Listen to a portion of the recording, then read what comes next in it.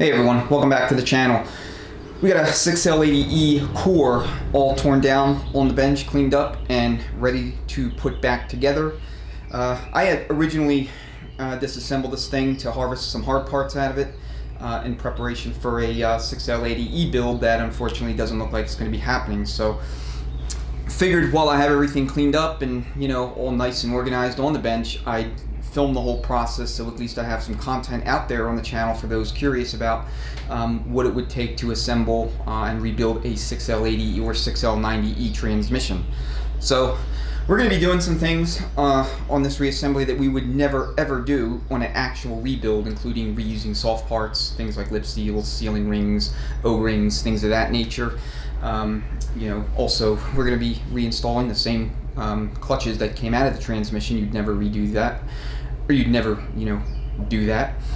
At the same time, we're going to be installing, well, pretty much everything else that came out of it as well. So bonded pistons, the low sprag snap ring, and parking rod assembly, 1, 2, 3, 4 piston, all those things you would replace during an actual overhaul. So I'll spend this overview kind of talking through some of the specific procedures and updating that you would want to do for any 6L80E rebuild, touch on considerations for performance, and then we'll get into the actual reassembly so that you can see what the level of effort is, scope of the work, and some of the specialized tooling you'll need. And I'll also show you a couple of tips and tricks and workarounds in the event you don't have or don't have access to certain specialized tools so that you can still get the job done. So anyway, we got starting over here, the valve body, or command and control complex as I like to call it, including the Tecum IMS and speed sensor harness, all that good stuff. Have a separate video on the disassembly and reassembly of that, as well as the pump, and the pump section will come immediately following this overview.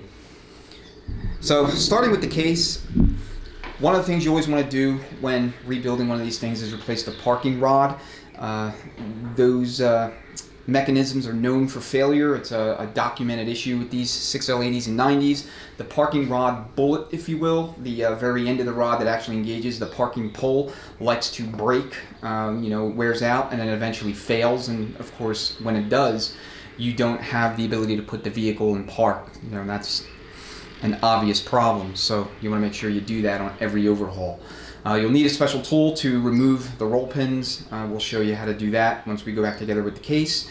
And as far as I know, you might be able to work around the need for that special tool by using some very long diagonal, diagonal cutters and prying up on the roll pins. But it's not advisable, and the special tool is not that expensive, and you can readily find it on eBay. All right, as far as bolts and small parts, nothing that you need to replace. I mean, there's nothing like a torque to yield fasteners or anything like that. For the starfish sockets, you're gonna need a special snap-on socket. I'll flash an image up close, but I believe the part number is EPL10, and that will allow you to remove the valve body assembly from the case and reattach it. So as far as the pump assembly goes, for any 6L80 and 6L90, you want to completely rework the pump. That means resurface the pump cover and refacing it so it's completely flush and true. And then for the pump body / bell housing, you'll want to reface the working surface there, as well as cut the rotor and slide pocket such that the clearance between the rotor and the slide, as their top of their working surfaces with the face of the pump body, is 1 to 1.5 thousandths of an inch. That's the tolerance you want to hold. That has to be done on every one of these rebuilds. These pumps almost always require it. I think I've seen maybe 1 or 2 of these that came in pretty much immaculate, pristine, where working surfaces did not have to be touched up and the rotor and slide were still within the factory specified clearance. It's very, very rare, so I would count on having that as being just a standard part of the rebuild procedure, no different than replacing,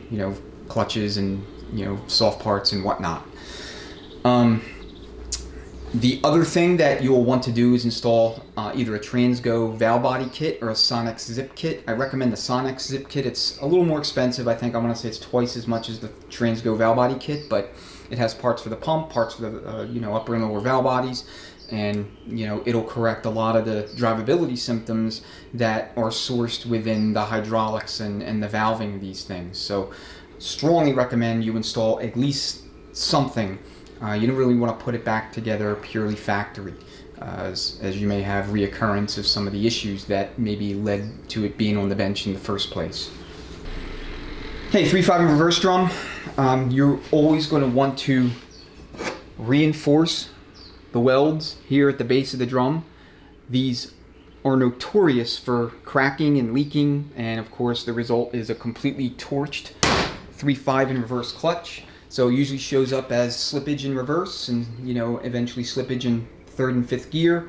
And you know, once it gets to the point to where the weld has completely failed and you're hemorrhaging apply fluid into the case that should be going to apply that piston, you lose the ability to, you know, put the vehicle in reverse altogether. Do not purchase a new drum unless the splines or, you know, the sealing surface for the pump stator sealing rings, you know, either one of those places are excessively worn. You just simply need to reinforce the welds, you know, in the back of the drum where I showed you. As far as apply pistons and balance pistons, you always want to replace all of your molded steel and rubber pistons with new ones. Just use the OEM stuff. They're all made by National. And the 1, 2, 3, 4 piston for all years, 6L80 and 90, should always be replaced with the Sonex billet aluminum counterpart. These are notorious for cracking and failing, and you lose the ability to move forward. And I want to say the earlier, you know, first gen 2006 to 2010 are more problematic than, you know, later iterations. But I mean, we see problems with these. That doesn't really matter, you know, what the year is or when, you know, when the transmission came off the assembly line. They should always be replaced on any overhaul. It's up to you if you want to replace all of the Belleville plate style return springs. I typically do, just simply because they're, to me, a wear item, and then it's standard practice for me to replace them in, you know, any transmission that has them. And they're real popular for, you know, the foreign units like the ZF series, which this transmission design is based on, the ZF6 HP26 in particular, as well as some of the older legacy 3-speeds like the C6 and, you know, the 727 Torque Flight and any of the 4-speeds that descended from them, to where Belleville plates are present in the transmission. Okay, as far as friction module, I would strongly recommend you install either a Borg-Warner or Raybestos high energy friction module throughout the transmission. You know, either one of those clutches will be more than sufficient for 99% of, you know, needs and applications and usage patterns for these transmissions. You can install some high performance stuff if you're going to be racing, street strip, or, you know, doing any kind of really serious heavy duty towing, hauling, and working. But the Borg-Warners or the Raybestos clutches, like I said, should be fine for most needs. Okay, for bushings, like any other transmission, replace all your bushings throughout the transmission. Never reuse your old bushings. Bushings act to keep all of the rotating assembly, gear train, etc. through the center line of the bore, you know, in terms of the case. So you want to make sure that that axis stays, you know, true from end to end. So replace your bushings, and the transmission will be, you know, very happy. You also want to replace your roller bearings. So there's 2 of them in this transmission. There's one here on the rear planet, and then there's one on the back of the 3/5 in reverse drum. The 3/5 in reverse drum in particular, there's a lip seal, you know, that's integral to that bearing, so you definitely want to replace that on overhaul. As far as the center support and your rear gear train, you want to replace this snap ring. This is what holds the low reverse clutch slash rear sprag assembly, you know, sprag clutch in place. This can break. It's not super common, but at the same token, you want to make sure you replace it with a new one.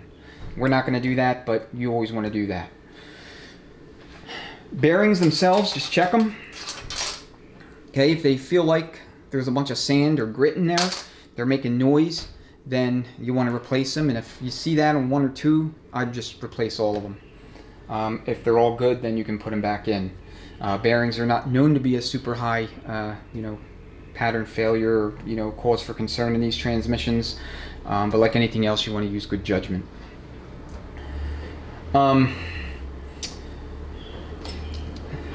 Your one-way sprag clutch itself, always replace your one-way clutch elements inside any transmission.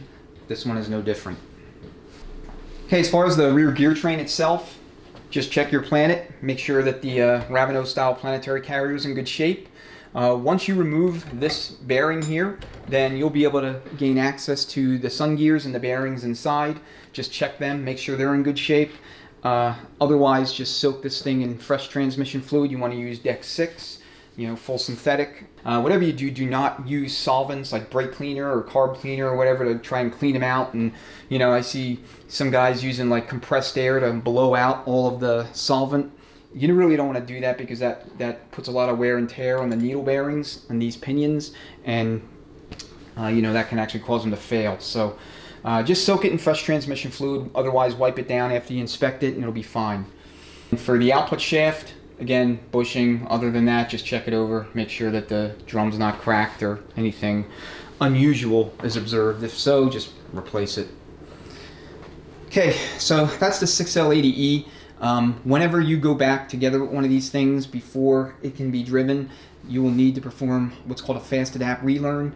That's a procedure that enables the transmission's command and control logic for the controlling the unit to reset to factory specs. A lot of times when these things start to go, the TECM will, or the ECM and the TECM I should say, will modify and adapt the transmission to those conditions. So increases in line pressure, slightly changing the scheduling of shifts, and other command and control updates and adaptations as whatever the problem is progressing. It's trying to save the transmission from more serious damage. So you want to make sure that you do the fast adapt relearn. You don't want to have the vehicle adapt on its own. That takes forever.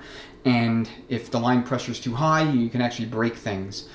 And same with the pump. If you have excessive line pressure issues in the pump, you put the 2.6 clutch at risk, the center support specifically, and blowing out the lugs where the snap ring is. Every once in a while, we'll see a snap ring groove that's been blown out because of excessive line pressure, runaway line pressure due to a pressure regulator valve or boost valve failure.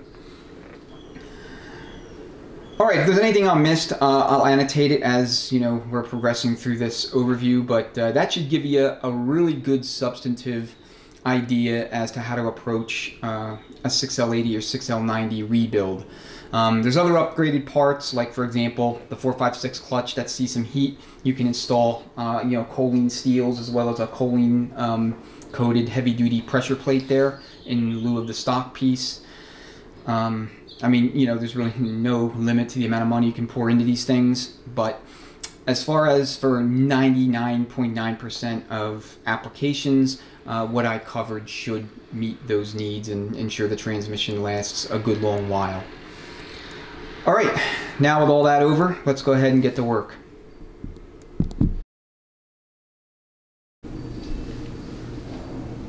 Okay, we're going to put the pump together for the 6L80E. It's a 08 unit, first generation. So this particular whole video series on the 6L80 is just purely for video / educational purposes. I mentioned this in the valve body video too, but I'll mention it here. There is no customer for this transmission, so we're going to be doing things that you would never ever do during a rebuild. But the purpose is just to show you what the process looks like, what's involved, and what it will take to fully reassemble one of these transmissions from start to finish. So this is part of that process. So we're going to be reusing consumables that you would throw out, like the support O-ring for the slide spring and buffer spring, or pivot pin spring, these two things. We're reusing the vanes, the sealing rings, the pump O-ring, bushings, and we're not putting in any kind of hydraulic improvement kit such that the likes you would get from Sonex or Transgo, which is normally what we would do. This is literally a 100% factory rebuild using the parts that came out of it, and this core is in good shape, so it kind of lends itself to that, I guess. But all right, so we'll go over the valve trains real quick. This is our boost and pressure regulator valve assembly. There's improved boost and PR valves available, from Sonex and other aftermarket manufacturers. Then we have our clutch control valve, torque converter clutch control valve, our pressure relief bowl and spring, and then our converter feed limit valve. We'll start on the TCC side of the pump cover first. And then I'm actually going to do that pressure relief bowl last. I'm going to chuck this pump cover up into a vise, soft-jawed vise, so that I have a little bit more leverage of getting it in there.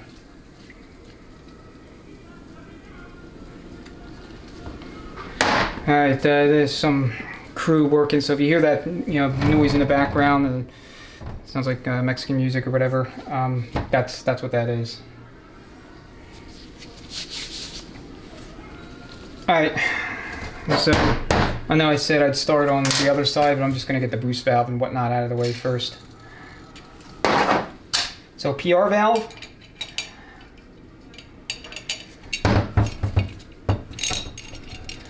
Okay, a lot of drivability symptoms and failures associated with the stock PR valve wearing out the bore, and erratic line pressures and such. So on overhaul, it's recommended that you install an improved pressure regulator valve from either Sonex or Transgo or somebody. Put a little green assembly lube here to prevent that little boost valve from coming out. Okay, so when you install the retainer pin, roll pin, you want to make sure you get it so that it's fully engaged, on this side. Okay, and this on the side of the sleeve.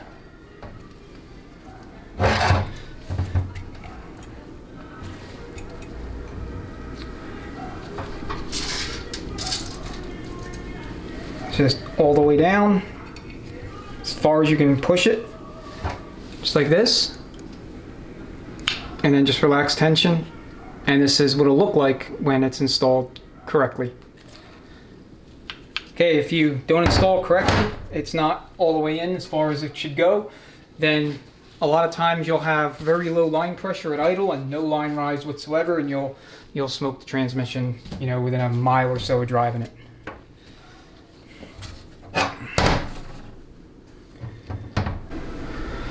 Okay, next we're going to do the converter clutch regulator valve. That's going to go over in here. Put the valve in first, then your spring, and then I'm going to flip it right side up so that we can seat the little retainer. So the long axis or edge of the retainer faces toward the working surface here on the pump cover.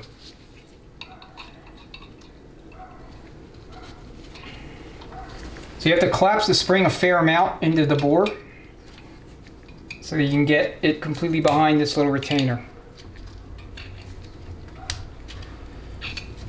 And if you're like me and you like to wear gloves, just know that there's a good possibility that you might, catch the glove in there. Okay, we're going to save this for last. That's the pressure relief bowl and spring. So your converter limit valve, the valve goes inboard, and then the spring.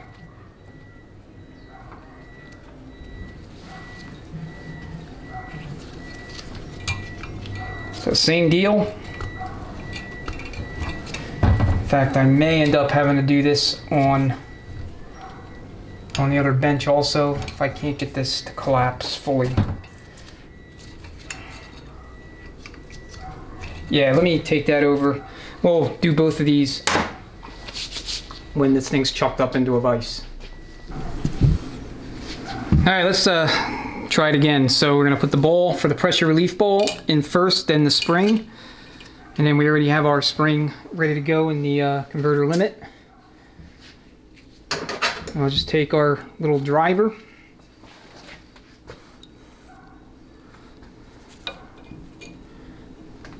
Let me see if I can actually do this in a way that you can see what the hell's going on.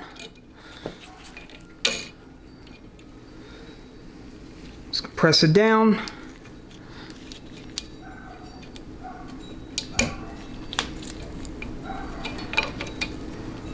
And then once you have it started, you got to be quick. Like I was too slow, so because the spring's going to wanna, it's going to wanna, you know, slide past your little retainer.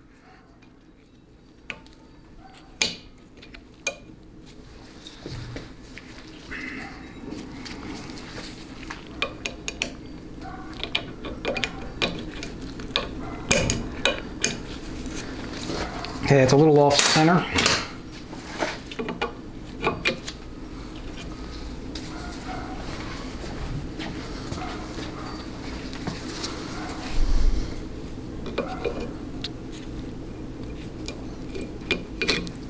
All right. If I need to adjust it further, I will. Okay, last is going to be the pressure relief. A lot of spring tension.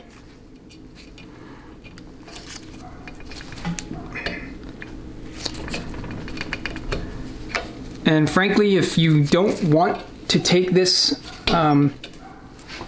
you know, take this out, you don't really have to.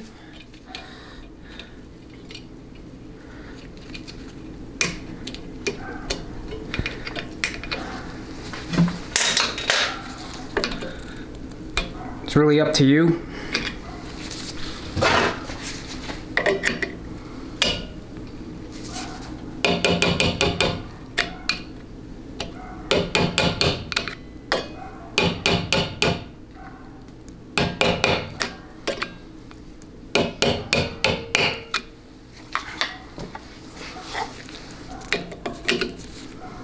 Okay, just get it kind of centered.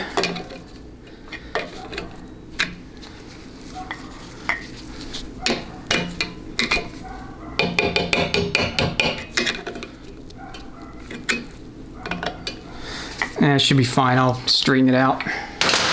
It's back on the other bench. All right, let's go back to that other bench. All right, so the pump cover is assembled, at least all the valving's in. Just want to double check. Make sure all your retainers are below flush.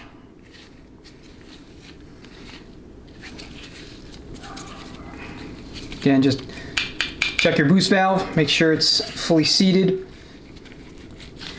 And then just make sure that, to the extent you can, you got your springs centered up. I gotta still do this one.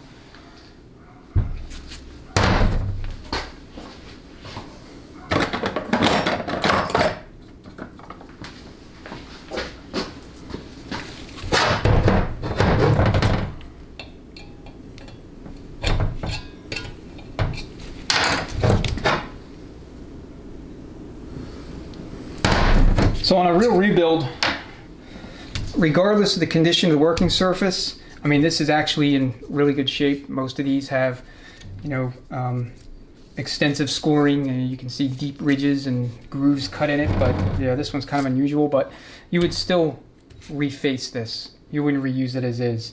So you would resurface the pump cover, and then the pump body. What you would do is take that along with your rotor and your slide to your machinist. They would resurface the face of the pump body, and then they would cut the pocket to a depth needed to achieve the clearance that you need to achieve. So in other words, the clearance between the top of the slide and the rotor relative to the top of the face here on the pump body. The slide needs to see between 1 1 2/2000 clearance, and the rotor needs to see between 1 and 1.5 thou clearance. So I'll put a straight edge on here when we get to this in a few seconds or a few minutes. But first we'll just finish up with the pump cover stator. Alright, get your thrust washer here. It's 2 tabs. This is not selective, so GM did not actually leave you with anything selective to adjust for end play. End play is more or less fixed at the factory. However, the aftermarket does have a solution if you want to tighten up the end play. It's something I recommend. Takes some of the slop out of the whole, rotating assembly. And there's shims that you can put over top here that will allow you to tighten it up. You would replace your bushings, so rear stator bushing and a front bushing. Just get a complete bushing kit. You obviously replace your interlocked sealing rings for the 3/5 and R drum with new ones, but like I said, this is just more or less to show you the procedure so you can get a good sense of what rebuilding a 6L80E or 90E entails. And while we're doing the pump, before I forget, whatever you do, do not mix a stator pump cover from a 6L80E with a pump body / bell housing for a 6L90. The boost hydraulic circuitry is different between the two, and you will have all kind of drivability problems, and the transmission will burn up in very short order. All right. Other than that, as far as what to look for in the stator assembly, stator pump cover or stator support, whatever you want to call it, just check your splines, make sure that they're not excessively worn out. Very, very minor wear is fine, but anything beyond that, I'd replace it. And these bolts here, you do not have to remove them unless you're having to replace the stator, and you just press it out once you get them out. Check the splines here too. Again, same deal. You want to make sure that they're not worn. Check inside. You want to make sure that there's no grooves cut into the inner bore of the sealing surface inside the stator. And same with the journals. You want to make sure that these surfaces are nice and smooth, no issues, no scoring, no sign of heat damage, that kind of thing. Other than that, when you do a 6L8090, you are completely overhauling your pump assembly. Machine work is done. You're improving the valving, the hydraulics, giving it a better boost valve and pressure regulator valve. If it's deemed that during teardown inspection you see evidence that the PR valve bore is worn, you can either fix that or just simply replace the whole entire assembly with a brand new OEM GM one. So they're not cheap, obviously. I mean, none of these parts really are if you're buying OEM, but that's what I would recommend you do.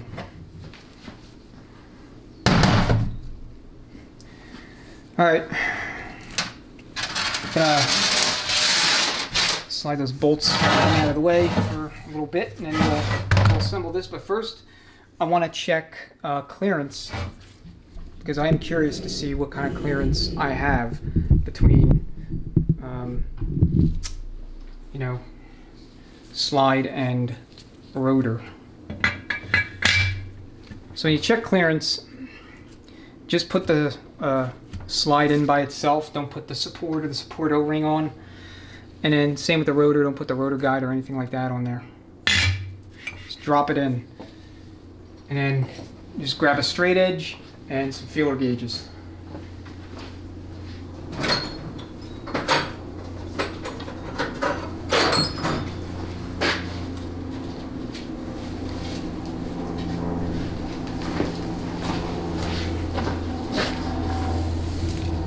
So I'll use my usual for all these pump checks. 1.5 thou up to 4 thou.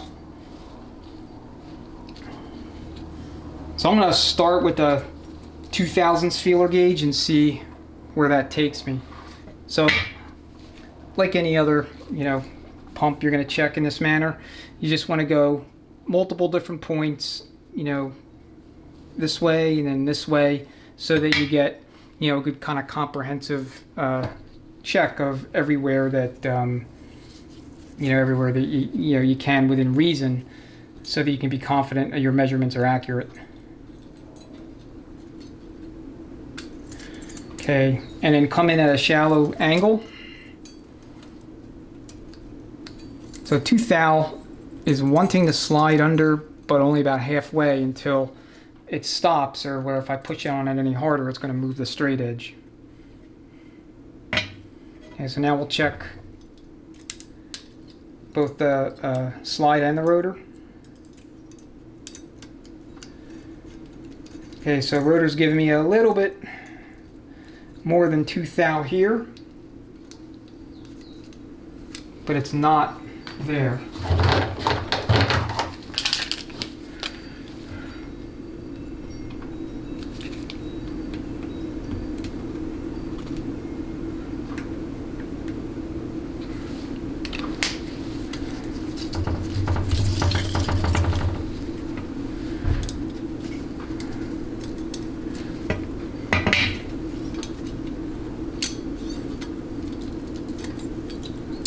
So 1 to 2 thou on the slide, 1 and 1/2 thou on the rotor. So if I'm getting, if I'm able to slide this tooth thou straight, or excuse me, this tooth thou feeler gauge under the rotor without moving it, then I know I'm out of spec, at least at that location.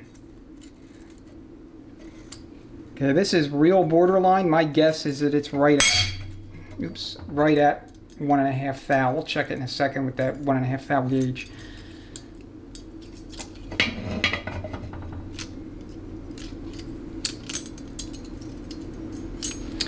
The slide so far checks out.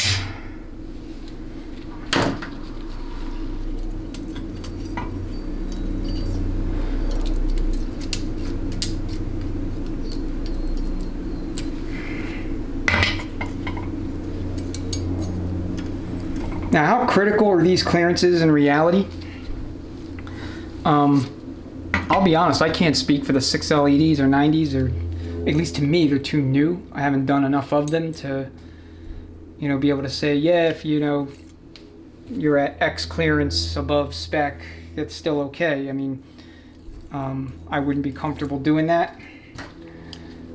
But I know with 4L60s and 700 R4s, I'm clumsy today. 4L60s and 700 R4s, you can get away with up to about 4 thousandths clearance before it becomes a real problem. And that's with a, you know, daily driver, non-intense application, you know, low, moderate RPMs, not a lot of power.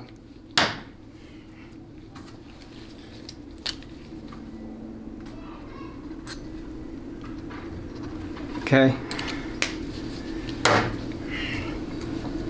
All right, so that's kind of the idea.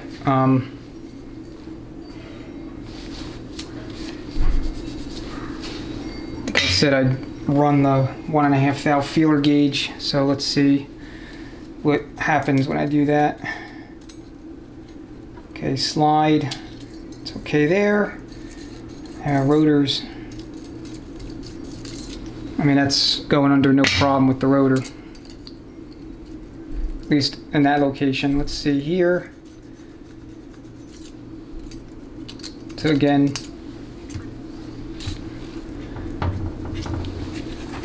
we're out, at least in the spots that I marked.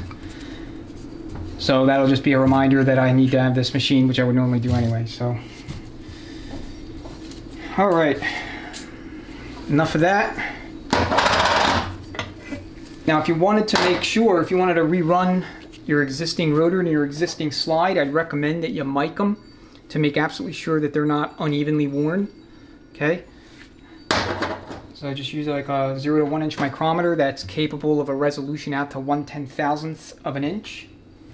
Now, if you have a situation where, you know, you don't have access to machining, or, you know, you have good working surfaces as far as no scoring, but you can't have the pump worked over on a mill or whatever, you can consult the ATS manual if you haven't already, and look for the different thicknesses that are available for the rotor and the slide. And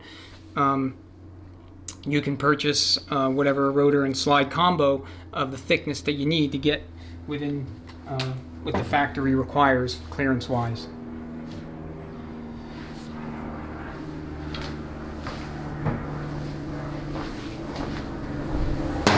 I'm going to assemble this pretty much the same way I would assemble any other pump, you know, of this nature, or of just a regular gearator style or whatever. You would replace this bushing, and you'd obviously replace the front seal. To get the front seal out, you can either come in behind here with like a real thin punch or a screwdriver, or you can also come in behind with a slide hammer and a special seal puller that hooks on the underside of the seal, and it'll wrap it out. Okay, just note that you have a snap ring here, so make sure you take that out before you start pounding away at it or whatever.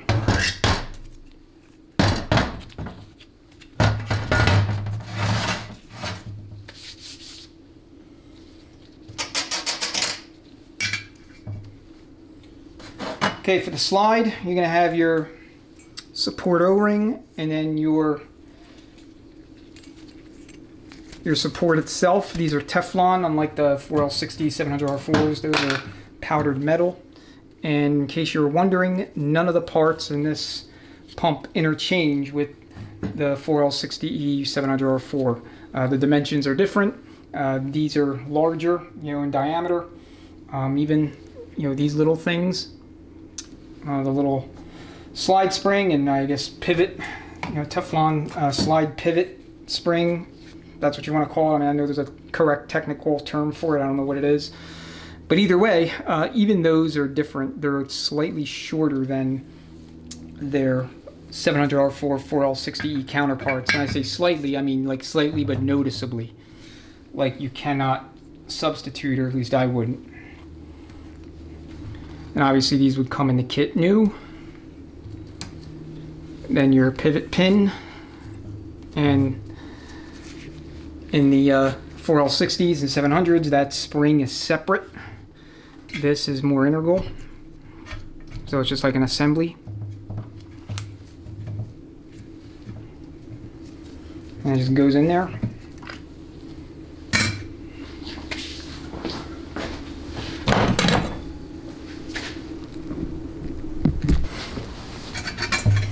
Alright, so take like a big screwdriver. You're going to install this pretty much in the exact same way as you would like a 4L60.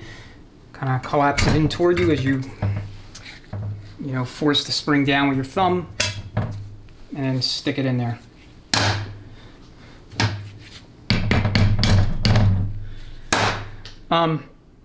If you are on some kind of extreme budget and you absolutely need to reuse your pump vanes, again, not recommended, but let's just say that was the case, and is what it is. You want to make sure that you run the vanes such that the the side of the vanes that were in use facing the slide, they go back in that way. Okay, so here's an example of what I'm talking about. So you see how you wear here and wear here? That tells you that this faced away from the slide. Whereas on this side, it's evenly worn and shiny through the entire length. That faced to the slide. So that's kind of how you want to put it back in, and then you have your rotor guide. And that just helps it so it just wears less on the part that's already been kind of wear bonded to the slide versus introducing more and or more aggressive wear. But like I said, I never reuse these. You can buy them for like $5-6 at a hard part supplier, just the vanes.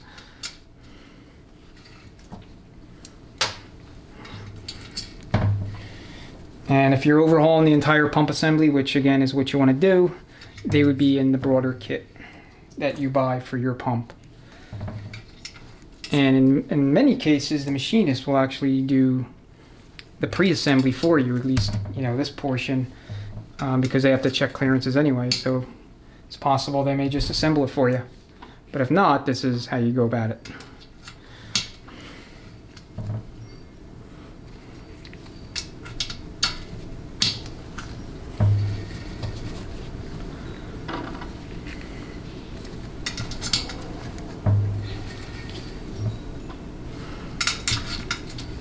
Like I said, this core is in unusually good shape. It seems like it has low miles on it. The only thing wrong with it, and why it became a core, right, and why it's not still in the vehicle driving around, is the 3.5R drum, like all of them, started leaking at the base, at the welds, where they were starting to fail, and apply fluid starts hemorrhaging into the case when it should be going to that 3.5R clutch piston. And one thing leads to another, and things start slipping like crazy, and that's the end of that.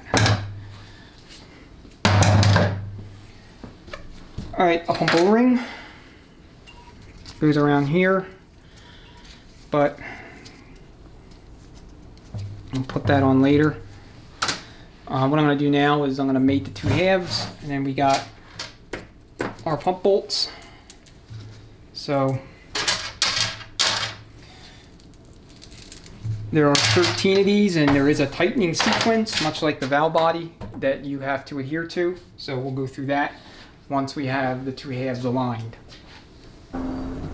A real easy way to know exactly how the cover should go oriented relative to the body is look for this area right here. You got 3 bolts in sort of a triangle configuration. You're going to see the same 3 bolts here on the pump cover. And if you're looking at it like this, you're immediately to the 3 o'clock position, I guess, relative to the 12 o'clock position, represented by your clutch feed ports and your filter seal.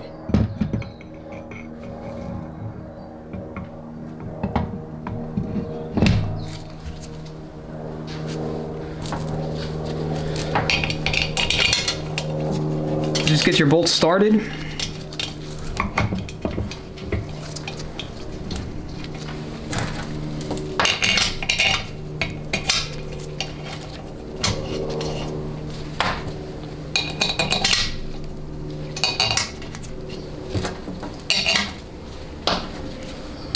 A lot of bolts, and they don't take a lot of torque. So this GM or Aisin, this is I think a joint design effort between GM and Japanese transmission manufacturer Aisin or Aisin. I'm probably butchering the pronunciation. It's spelled A-I-A-S-N, and possibly ZF2. I mean, all these 6L, 8L, and 10L series transmissions from GM and the equivalent Ford units are all largely based on the ZF6 HP26. I mean, that's kind of the hereditary design lineage of these units. They're not directly related really in any way, shape, or form to the 4L60s and 4L80Es. That quote-unquote bloodline stopped once the 60s and the 80s went out of production in the late 2010s or 2013 or whenever it was. So in the event you don't have anything to align this, I mean, you can use a very large hose clamp or the special tools they make. You can use the case. So just cinch a couple bolts down. Visually line up the 2 halves as best as you possibly can.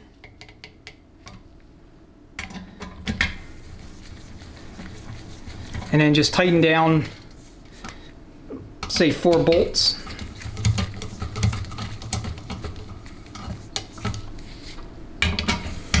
I'm just going, kind of a 3, 6, 9, 12 position here. Not really paying attention to the actual order. But yeah, just more or less get this thing as lined up as you can, and then use the case to align everything else. Or I should say, to check your alignment. It's going to probably take you a couple of iterations to do it. You should be able to align the pump, cover and body using only the case.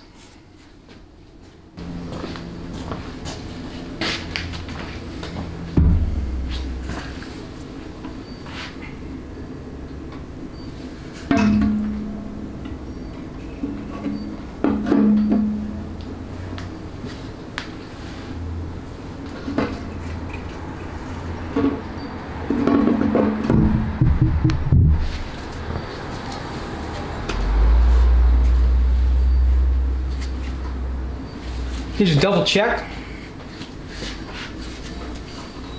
all the way around.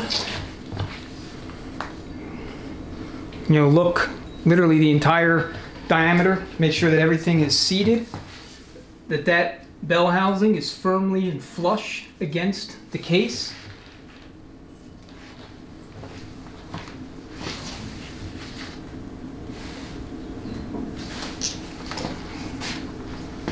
If you want, you can go so far as to stick a few bolts, just to be sure.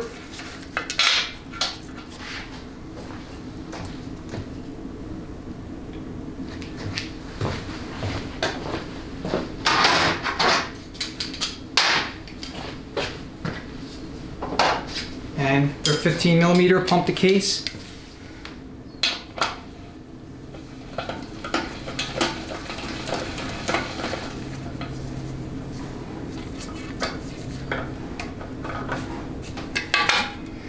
Okay, as long as you don't feel anything unusual, then you've pretty much successfully aligned the two pump halves. You know, everything has to be 100% flush all the way around. The two mating surfaces have to be, you know, perfect with each other. No gaps and nothing weird going on.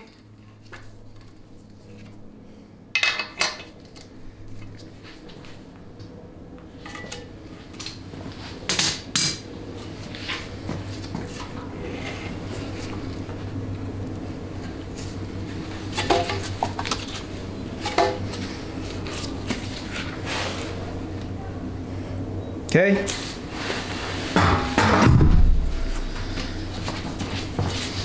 It's kind of heavy, so I'm not gonna spin it all the way around, but you get the point.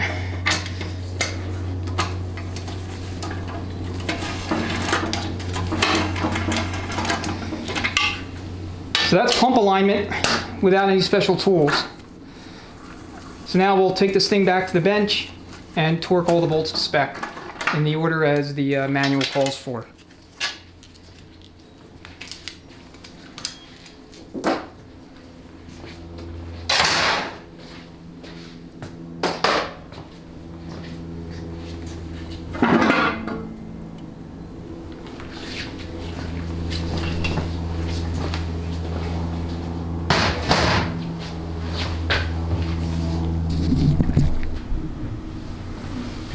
Alright, so I have all of the bolts marked with the Sharpie in the sequence that we need to tighten them in. So they all get 97 inch-pounds. It's 13 of them.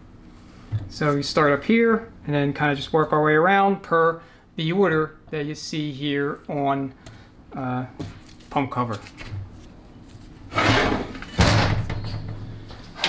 So all 8mm.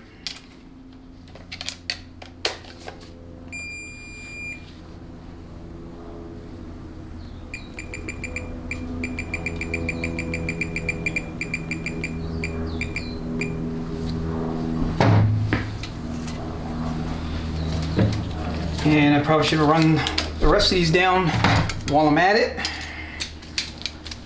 So when you're running them down just to get them, like, you know, on, doesn't matter what, you know, what order you do it in. Just as long as you don't tighten them up too much to the point where you're out of sequence.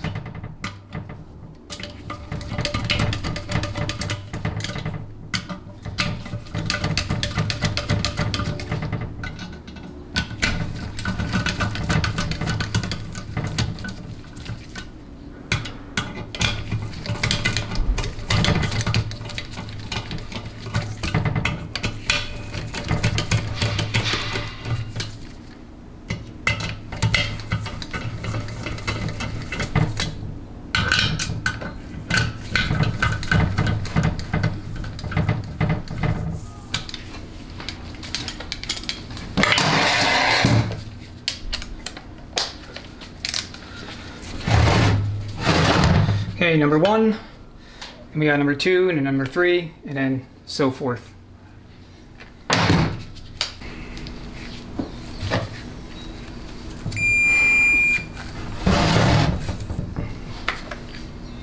Okay, new set of gloves.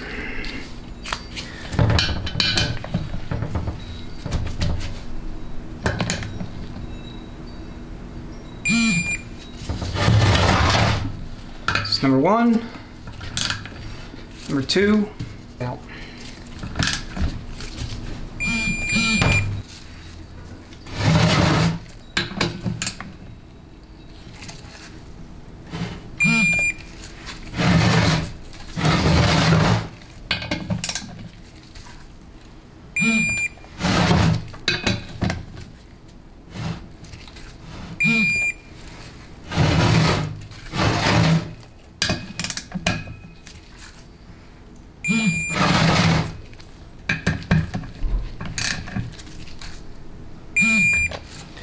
Okay, that's all of them.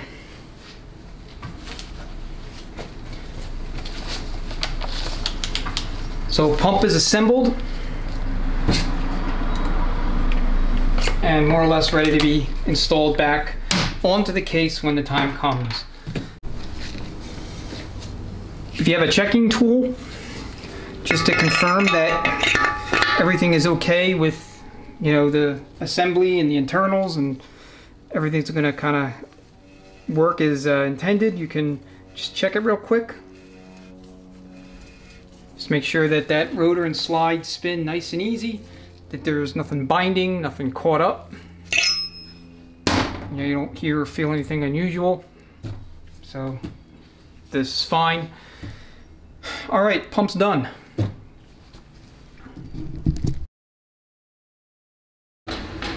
Okay, we'll start with the 3/5 and reverse drum, assemble that, put that all together. One thing I'll make mention, just, you know, it's kind of a best practice or a piece of advice for those that are building a transmission that they're not familiar with, or maybe it's a unit that they haven't worked in quite a long time, is that when you have either anywhere in the transmission that takes very similar size lip seals or O-rings or what have you, it can be confusing. You know, there's a possibility you might put the wrong lip seals or wrong sealing rings in the incorrect locations if they're really similar, and at a glance they look identical.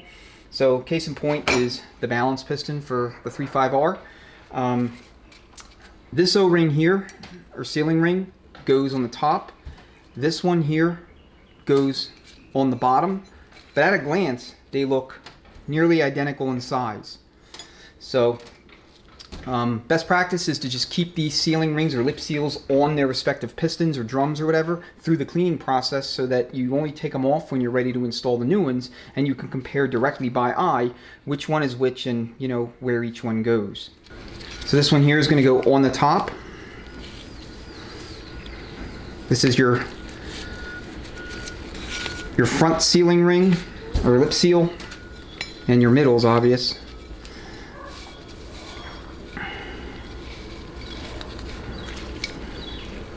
And then, like with any lip seal, you want to make sure it's in the groove all the way properly.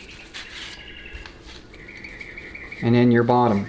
Now if you mix and match them, you know, if you get the top one on the bottom or you try to put the top one in the bottom groove, you will notice that it doesn't fit quite right. So in that respect, it'll give you kind of a check so that you know to reset and, you know, correct the mistake. This is your apply piston, and this is your balance piston. And then all these Belleville style return springs, they all go with the teeth or the tabs facing up, except for the 2/6 piston that goes face down. Hey, so for the drum, you're also going to have 3 lip seals. So this big one will go here. Right at the base, there's a groove there for it.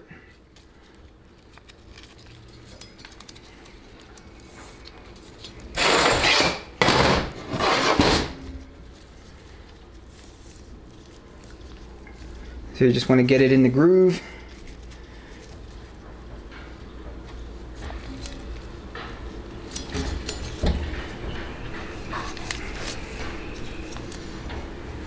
Make sure it's in all the way around. And make sure it's not twisted.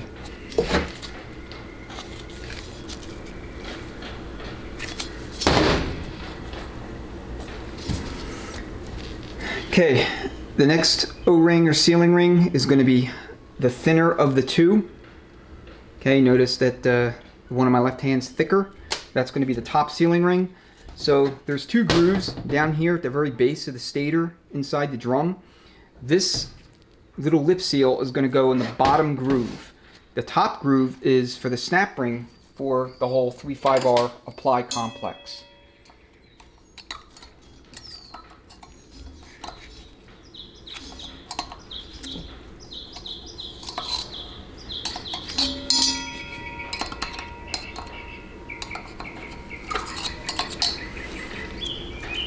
Okay, you want to make sure it's in the correct groove.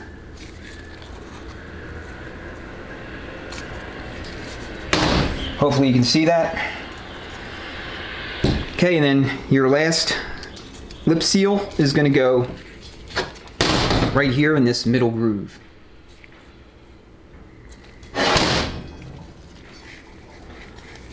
Okay, you just want to be careful sliding it over the splines.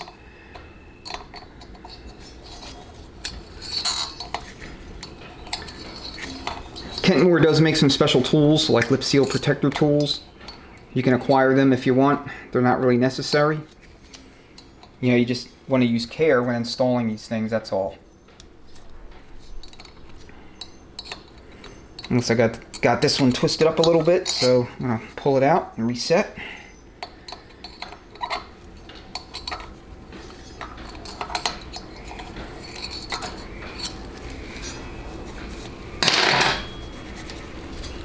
Okay, so there's the 3 lip seals installed.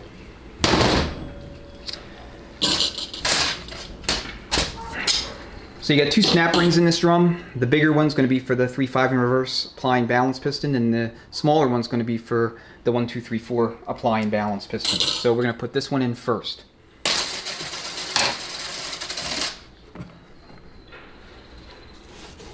We'll lube everything up. Drum and lip seals.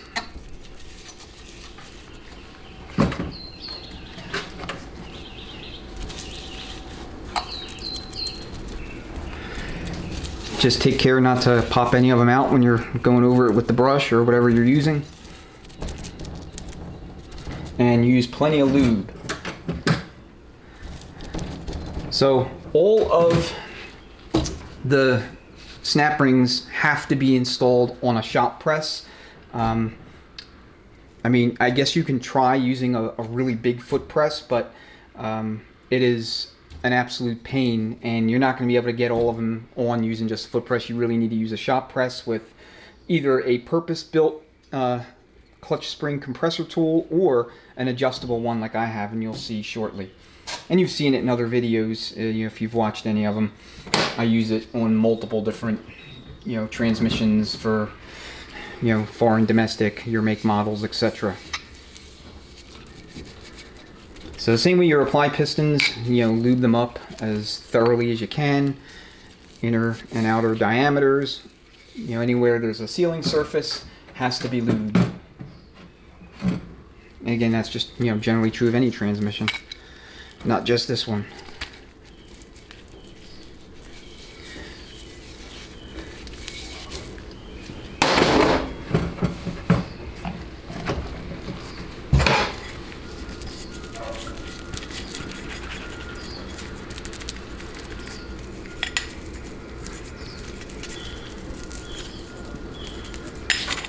Okay.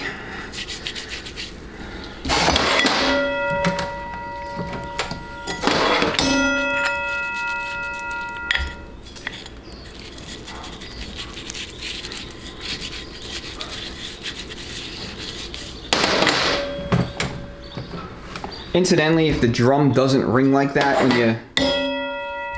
when you hit it with something, it sounds more muted, then that would tell me that there's a crack somewhere in the structure.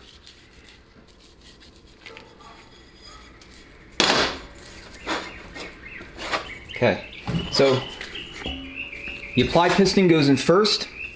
Just carefully lower it in, and then you should be able to press it right down into the pocket. Now again, with new lip seals, it'll be a little bit harder to do, but I mean, not terribly so.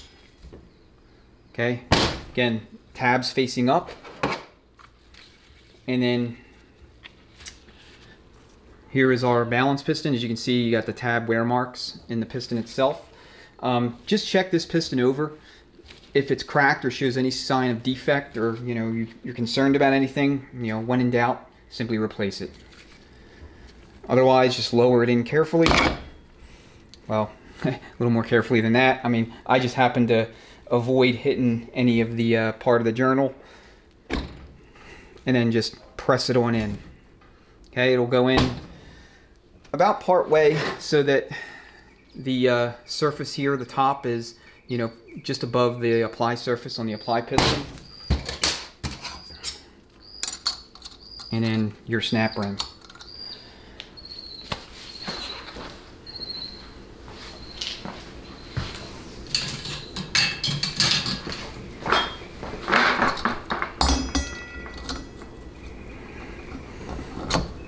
Okay, so I'm just going to get it where it needs to go. It's just easier to do it on the bench versus trying to do it on the press. Okay, so speaking of that, let's go over there so that we can install the snap ring. Okay, we got the drum and the press, balance piston and Belleville plate fully compressed as much as we can get it, such that the snap ring groove is exposed. Now, this thing's going to want to fight you. It's probably going to fight me. You want to have like a hammer and a flat blade screwdriver handy so that you can seat it all the way around. A lot of times it won't seat 100% on the press, so you just got to persuade it in the rest of the way. This particular tool is Kentmore DT47867. It'll meet all your clutch spring compressor needs in this transmission, except for the 2.6 Belleville plate. That compresses on the perimeter. So we'll show you a way how you can get that in without the special tool that Kentmore or the manuals have you acquire, to fully install that, that apply piston and return spring setup.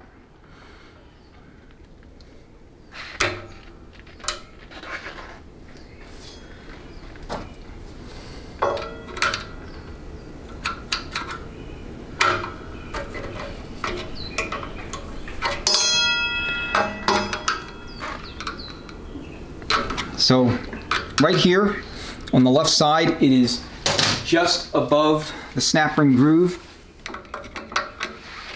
So what we'll do is just take a flat blade screwdriver, just tap on it. Do the same to the right side. Kind of pry inward all the way around. Like I said, this is a real tight fit.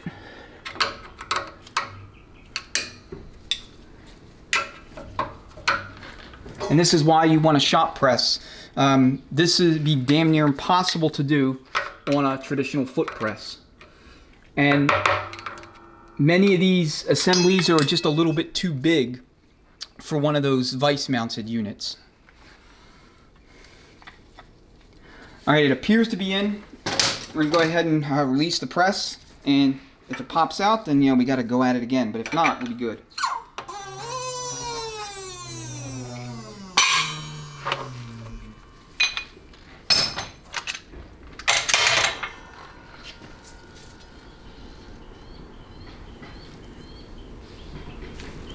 And just check it all the way around. And like I said, you want to go at it with a screwdriver and a hammer just to make doubly sure it's truly in there.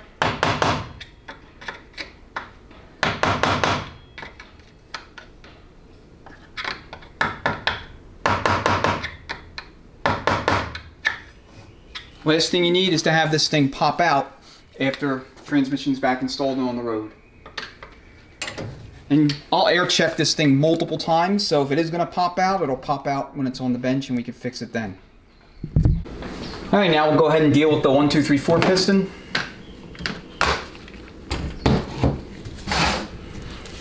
So lube everything up.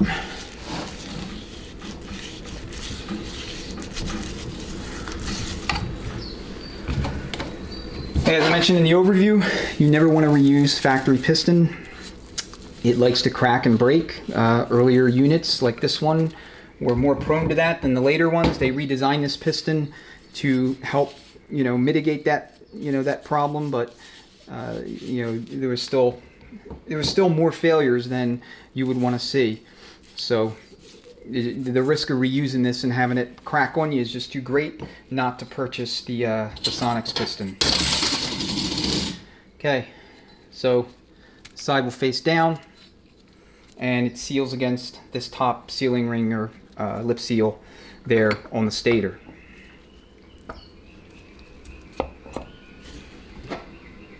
Okay, it'll normally just seat right in position, or right in place I should say. And then your little Belleville return spring, and then your balance piston. So the balance piston is going to go such that these 3 tabs, the side with those 3 tabs face up, face you.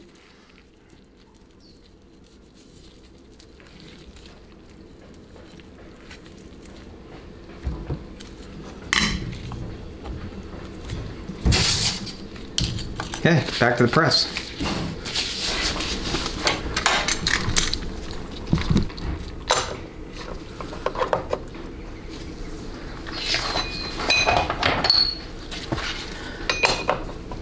Okay, this snap ring is not as finicky as the other one.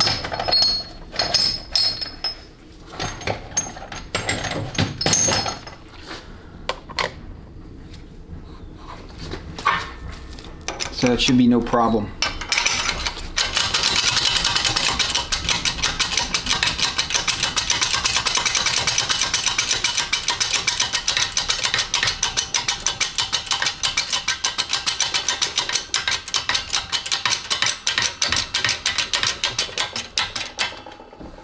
Okay, you just want to expose the groove here below the splines.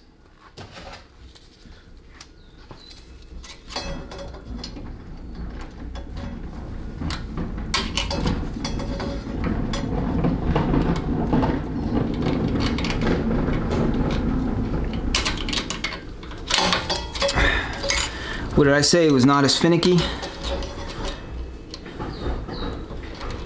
That's more user error.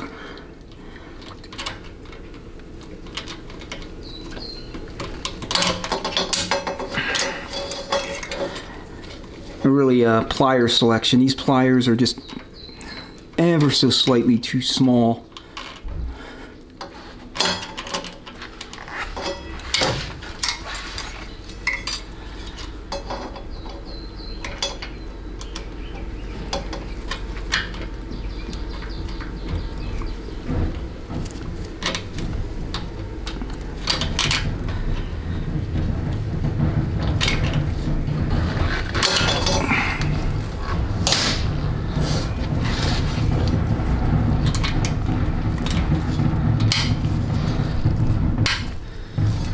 All right.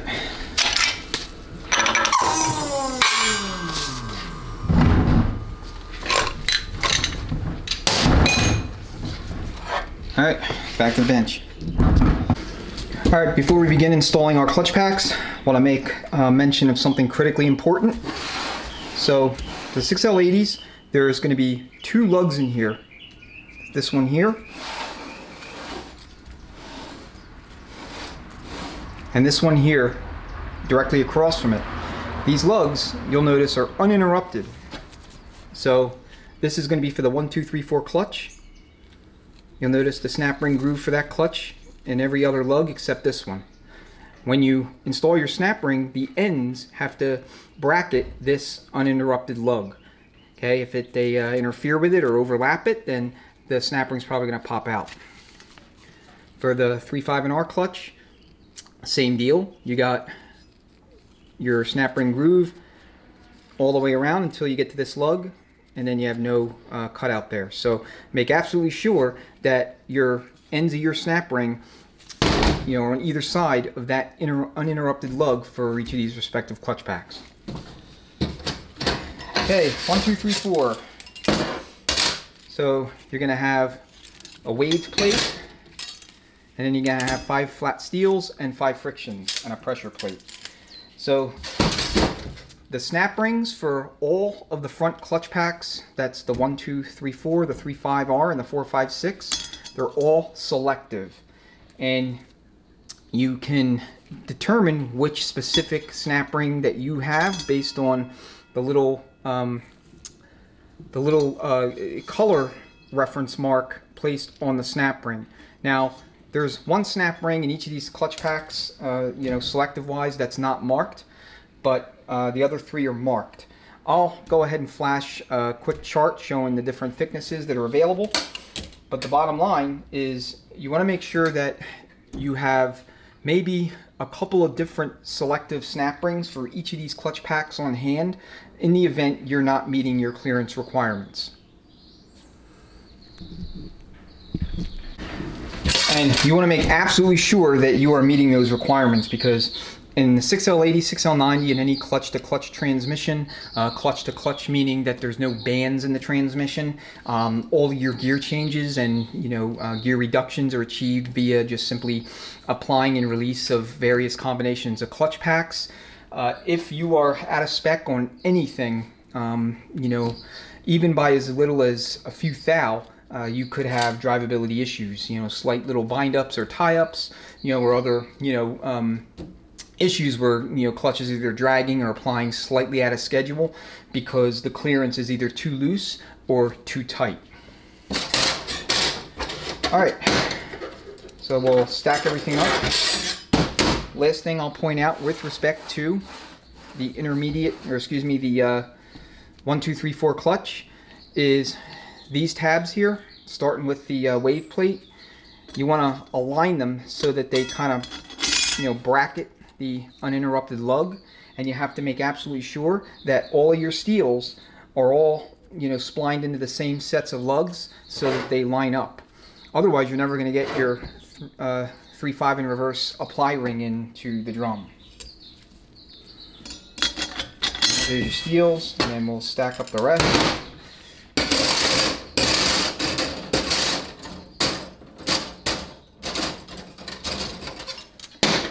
So if your steels look like these do, they're perfectly fine to reuse. If they're all scorched and burnt, blued and whatnot, then you'll want to replace with a new steel module or a new set of steels for the clutch that looks like that. And you'll see what I mean when we get to the 3/5 in reverse clutch pack. And a little bit of like light scoring like that, you can deal with that with like a wafer pad, just do some prep work on the steels.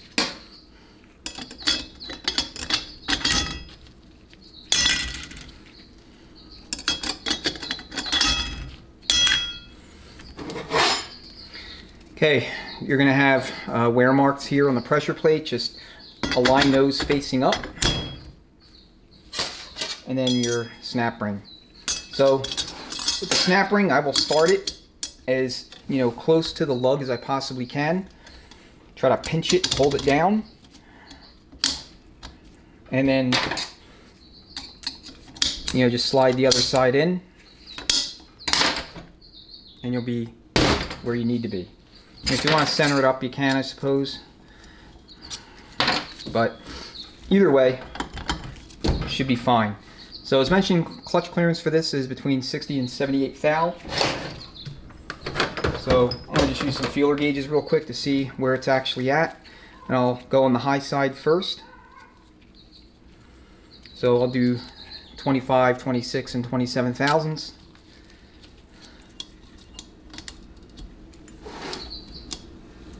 So I'm able to slide it in, but you'll notice it's forcing the pressure plate down ever so slightly. Now because these frictions are used, they're probably worn out just a little bit, maybe a couple thou, a few thou. I mean, they look okay superficially or visually, but you never know. New frictions and new steels, assuming you're using the correct pressure plate, or the correct snap ring, you'll be within your clearance range that you need to be.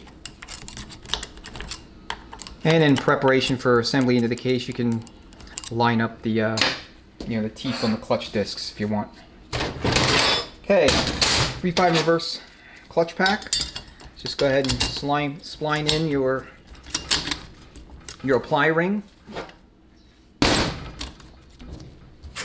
And here's what I mean by messed up steels. Okay, you would never ever reuse a steel module that looks like this.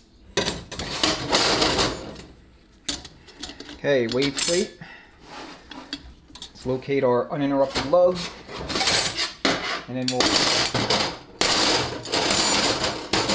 do our steel friction, steel friction.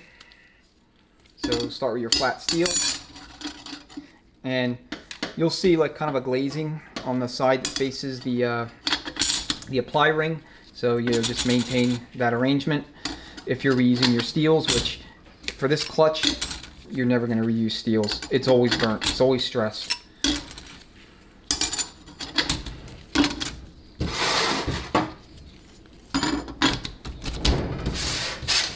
Okay, your snap ring. So same deal. Start it as close to that lug as you can.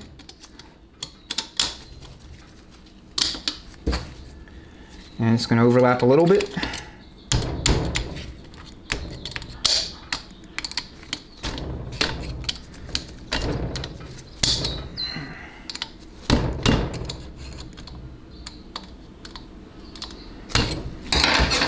Alright, a little OCD there. Just make sure you got clearance. So again, we're going to go at the high end. We'll do 22, 23, and 24 thousandths. There's a lot of glare, I'm sorry about that. So this will give us 69 thou.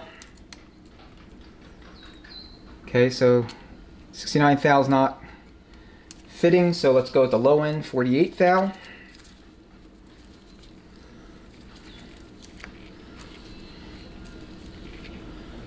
So I'll do 24 and 25, that's close enough.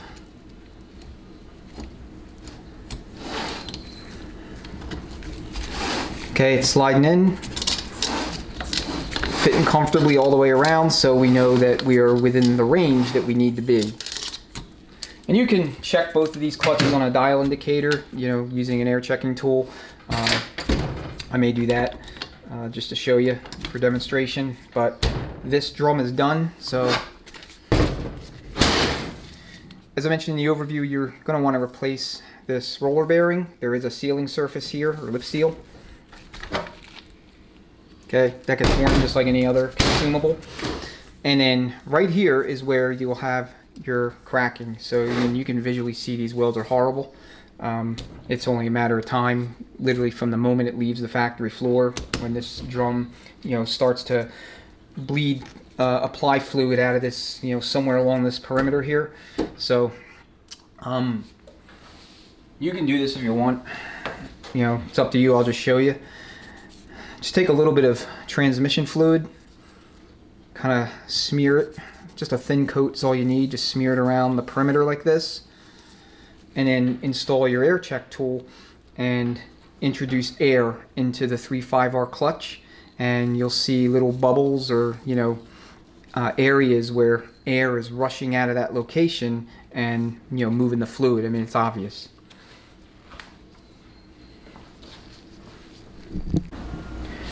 Alright, so here's the checking tool I use for the 3.5R drums. It's O-ringed, works very well. So I want to lube up the bore, and then the tool itself, just to make sure there's no issues.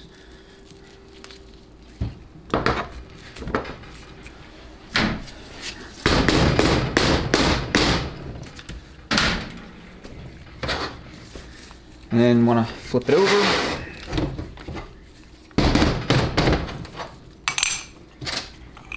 And this one takes like a 9/16 bolt, and it just locks it in place so that the tool or the drum don't like decouple from each other when you're putting air into the clutch circuits.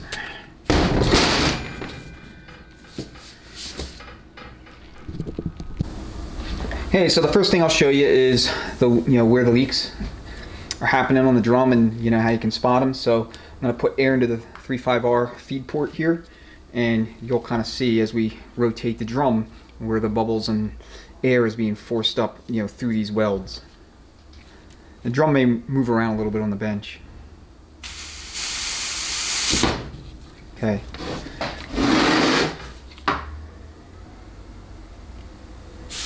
Alright, see right here? It's readily obvious that the welds there are no longer holding, so they're no good.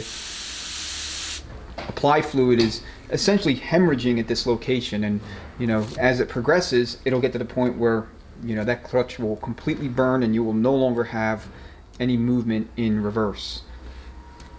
And of course, third and fifth gear will also be missing. Alright, so we'll apply to do the air check. So what we're looking for is nice firm apply, such that when you you have air going into the circuit and it's energized, when you try to move your frictions like this, okay, you should not be able to move them. If you can, that means that you know, one or more of those sealing rings or lip seals got cut during installation. Alright, it's trash day, so sorry about the noise in the background.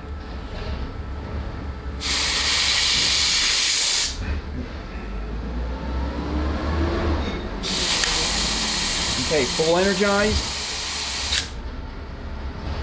Release.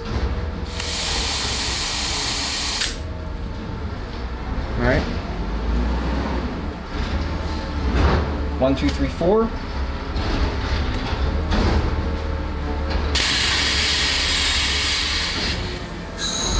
Okay, release.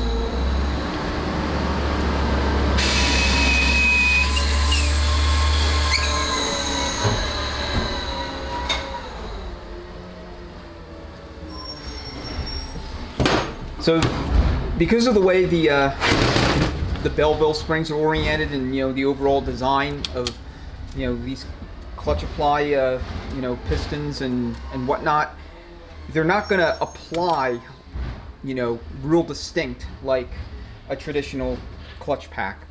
You know, when it comes to, you know, you have that firm whoop and then release, they apply almost gradually, at least that's how it appears. I mean, it's very similar to how your Ford clutch applies in a Ford or a Dodge transmission.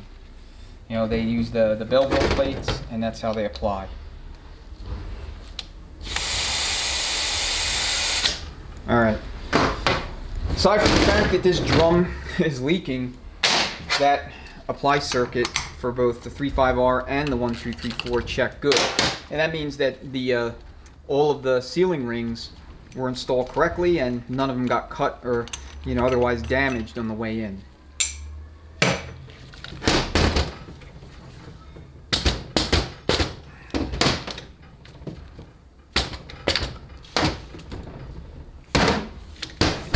Okay, 3.5R drum is done.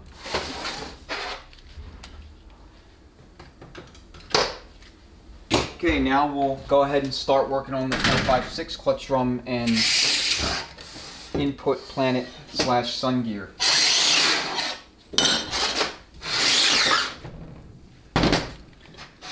Get everything into the view. Okay, so the 4.5/6 clutch can also see some damage, some heat. There's 6 friction, 6 seals. Clearance in this clutch pack needs to be between 50 and 74 thousandths. If it's not, if it's tight, then you'll have ever so slight bindings, or bind-ups I should say, on the 2-3 shift, and that's primarily because the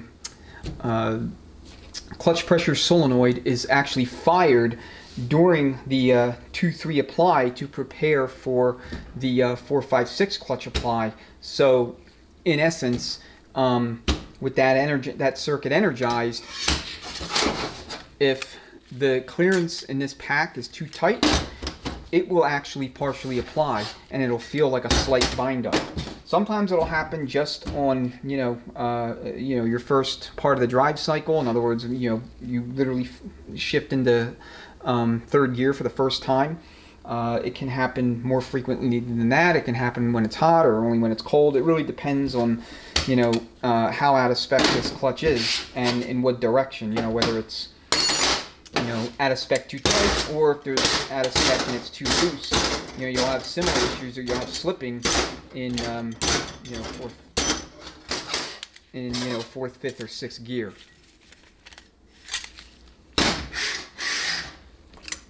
Alright, so we're going to install the apply and the balance piston first. So balance piston goes into the drum just like this, with the teeth on the Belleville plate facing up, facing you. And then you stick your balance piston right over top. You compress the spring, and then you install the little snap ring. And it goes right there. And that's that. So this is the only clutch that I can actually install the apply piston using the foot press. All the other ones I gotta use the regular shop press. Alright, we'll take you over to the foot press and we'll go ahead and install everything.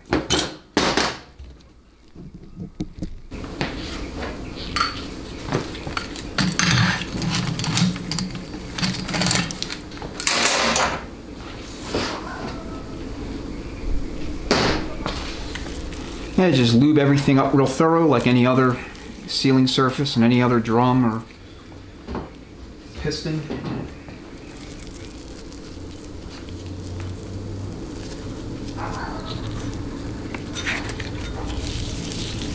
Okay, both sides of the piston, inside and out. And this will just drop right in. So a little bit of downward pressure is all you need. Just, try to get it centered. And that's all you need to do. Okay, same with the balance piston, lube it up. You would normally replace these pistons on a proper overhaul. I would never recommend you reuse them. When I pulled this transmission apart, it actually looked really good. I mean, as you see, all the clutches and all the steels other than the 3.5R are in usable shape, and other than the 3.5 in reverse clutch, the rest of the trans would have worked just fine. If only it was as simple as that, right?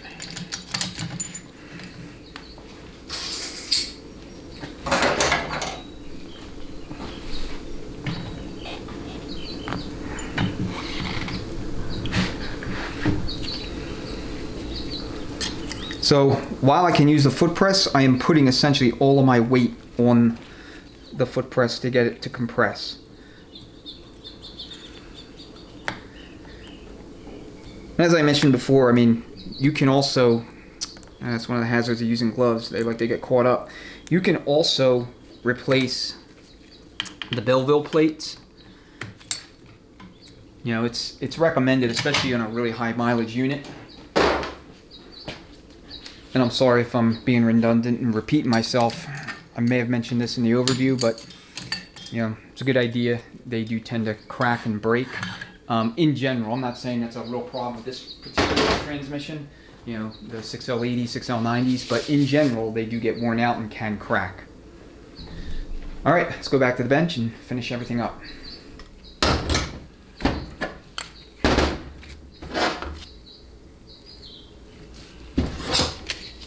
Hey, unlike the 3.5R drum, there's no particular, arrangement you need to keep in mind with respect to your steels. There's no ungrooved spline or ungrooved lug that you need to worry about. You just, put them in as you need to, and that's that. These steels are in okay shape, but if we were rebuilding this unit for real, I would put a new set of steels in here. Like I said, this clutch will also see some heat, especially if temps are allowed to climb north of 215, 220 on a regular basis. So you want to do what you can to keep trans temperatures down. Ideally, you want to be south of 215, 220 at all times. You really don't want to be much higher than that. When you run a large aftermarket trans cooler and or deep pan, and most transmissions, they'll run at around 175 degrees, and that's perfect. So the apply plate or pressure plate is stepped, so just make sure that the step side faces up, and then install your snap ring.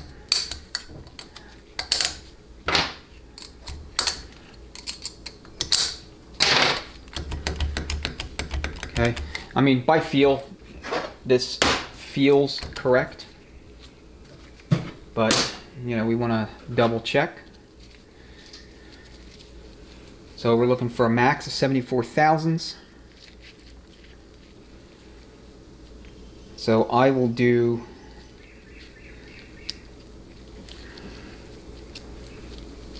3 feeler gauges. We'll do 23, 24, and 25 thou, and see how well that fits underneath the pressure plate between it and the top friction.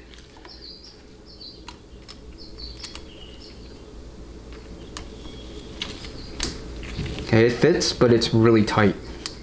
Like I'm having to force the rest of the clutch pack down to keep it in there.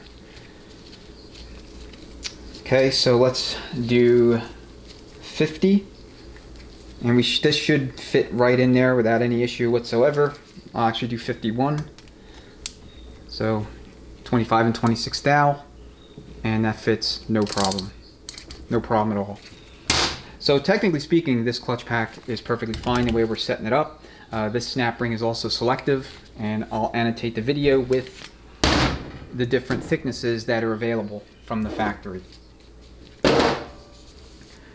Alright, so now we can go ahead and attend to our front planet, or our input planet and sun gear.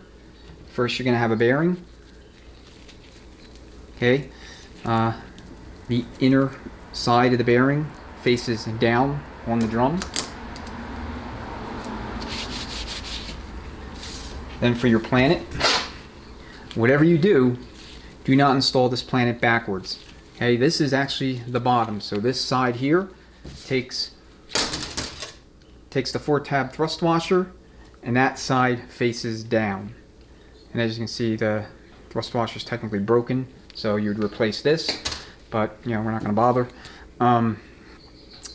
If you install it such that this side, which faces up, instead faces down, you will not be able to engage the splines in the 3.5R drum. Okay?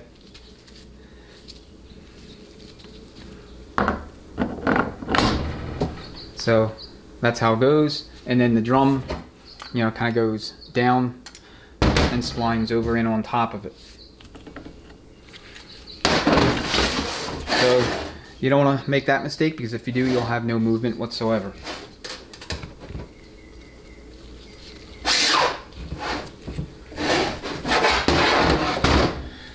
Alright, get the planet in the frame so that you can see what's going on. And then just lower it and let it mesh. Okay, sun gear is orientation agnostic. You can put it in whichever way, does not matter. And that concludes the 456 clutch and front planet build-up. You would obviously replace your sealing rings there on the input shaft. You need a special sizing tool, although you can use like a hose clamp. And what I always do is, if you buy paper and rubber kits, I believe from either Transtar or Transtech, they'll come with those like little circular lip seal tools. You can cut one of them, kind of in strips, and use that to protect the sealing rings while you tighten up the hose clamp, so that the hose clamp doesn't pinch the sealing rings, when you're sizing them. All right, now we'll do the 3 hubs.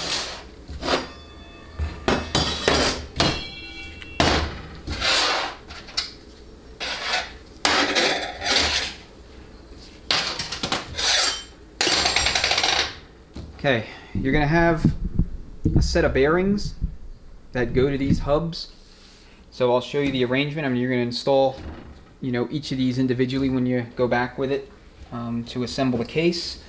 So here's your 456 clutch hub. It's got a fixed in place bearing here, and then this bearing serves as the race for this bearing, which this bearing goes to your 1, 2, 3, 4. I'm grabbing the 3.5R, goes to your 1, 2, 3, 4 like this.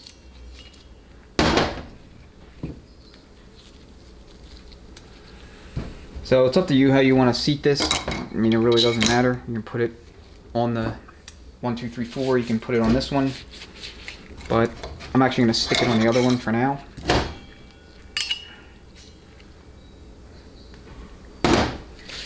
Okay, in here you have your damper. So this is the bottom side of the damper, this is the top side of the damper. Alright, don't install this backwards. This literally just is in place to serve as a vibration dampener for the entire rotating assembly. So put that there. Then you have your cover plate. And then you have a waved snap ring. So it's waved like this on purpose.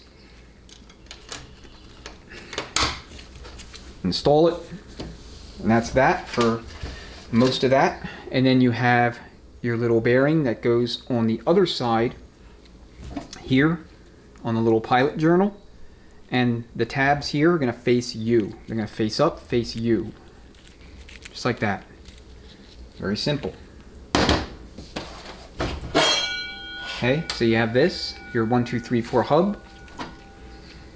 And then you have your 4, 5, 6 hub. And they're going to mate just like that.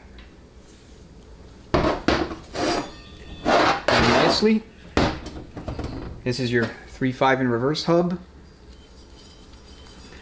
Note the bushing, particularly the depth of the bushing. You want to make sure you either record that, write it down, take a picture, because this top hat bearing is going to go in such a manner that the top hat will sit like so.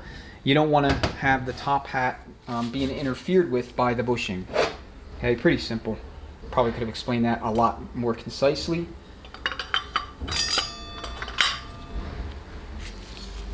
So there's all your hubs. Okay, I'm gonna shift the camera a little bit leftward down the bench so that we can tackle the center support, the 2/6 clutch, and the low reverse clutch.